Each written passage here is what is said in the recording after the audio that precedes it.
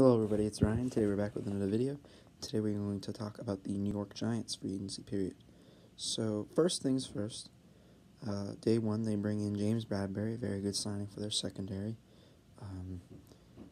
They also get Blake Martinez, a very good linebacker from the Green Bay Packers. I'm guessing the Packers will miss him, but he's now on the Giants. So they also get Nate Ebner, another former Patriot. I forgot to even mention him in my video, but another Patriot that just walked away from us.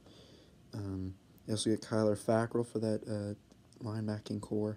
Cam Fleming for the offensive line, another former Patriot, but was a Cowboy last season, so he didn't walk away this season. They re-signed David Mayo. They bring in Colt McCoy to be their backup quarterback, because Eli's retired, obviously. They bring in Levine Toilolo to be a tight end, probably a backup for Evan Ingram. And they also franchise tag Leonard Williams, which is actually an interesting decision.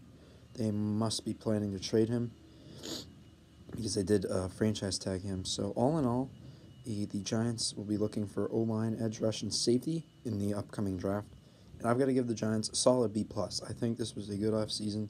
They did what they had to do. They aren't going to be a really competitive team next year, I don't believe.